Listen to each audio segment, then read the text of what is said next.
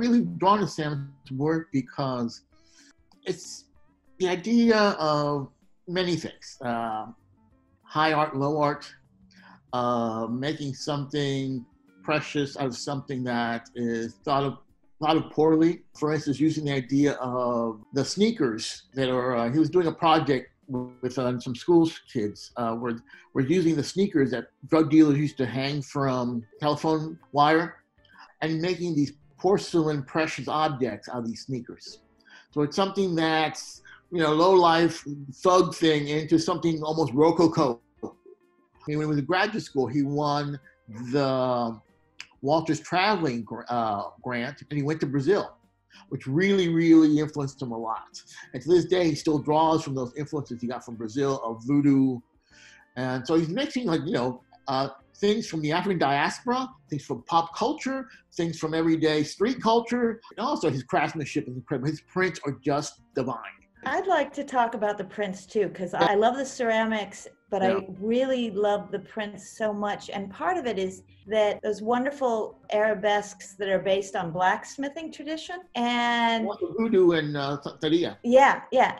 He's knitting together history in my mind, Ozzy, too, is that what he talks about is bronze workers from West Africa being enslaved, coming and becoming the blacksmiths in many of the colonial areas. And that's Brazil as well as the American South. In New Orleans. And then working on a lot of the wrought iron. Yeah. And then he'll pair that with an image from contemporary African diaspora, like the sneaker or the lid, the hat. And I think that's very clever. And it's also kind of knits together history from the enslavement, but also the craft that was brought with, that often sometimes bought their freedom, and then tying into this contemporary, but of a skill and a craft base that goes back and tying this history together. And it's layered.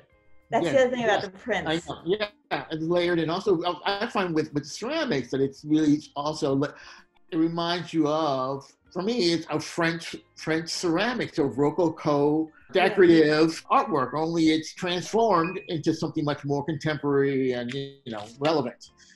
And with that Rococo, you're starting with when the slave trade was happening, and you're coming to the present, in a sense. The ceramic pieces are also usually stacked. There's a totem-like feel to a lot of Sam's work, where it's almost a figurative stance, but it's made up of different fragments and layers, which I think relates a lot to how postmodern identity actually is being understood, not as holistic, unitary, but as layers and fragments.